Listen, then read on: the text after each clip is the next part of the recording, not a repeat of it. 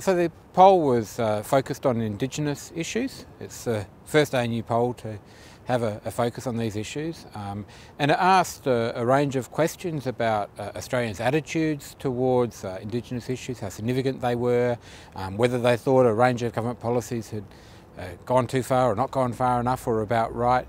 It also asked about constitutional recognition, which is a very topical issue at the moment.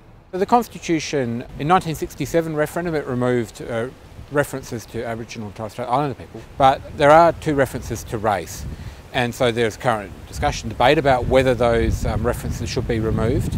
And when asked about this, the vast majority of people supported or strongly supported the removal of mention of race as a sort of form of discrimination. There was also very strong support for recognition of Aboriginal cultures and traditions and as being first people in the Constitution.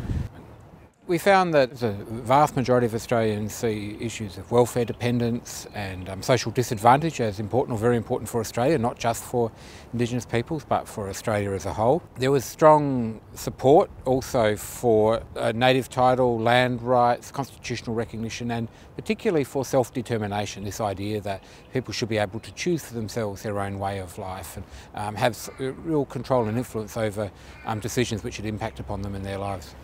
Well, about 1/3 of people think that injustices were all in the past, and about 2/3, a bit over 2/3 of people thought that the injustices towards Indigenous people continued today.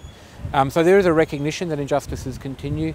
There's also a strong recognition that the responsibility for many of the issues faced by Indigenous people are not primarily Indigenous people are not primarily responsible for their own problems. 17% of people said that, but a half said they were shared.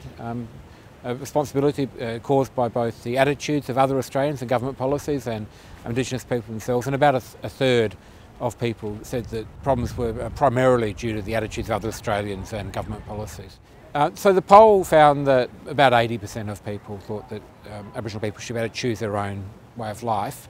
There was strong support for cultural difference and the right to that, and there was strong support for additional government assistance to recognise disadvantage. So in broad terms, and we didn't ask specifically about this question of where people live and whether that's a lifestyle choice, but people would support people making choices, and that there's a recognition of people's connection to land and their rights to land and native title. So it's a complex issue, there are many factors, but that kind of statement's not really a sort of a broad level supported by the findings from this poll.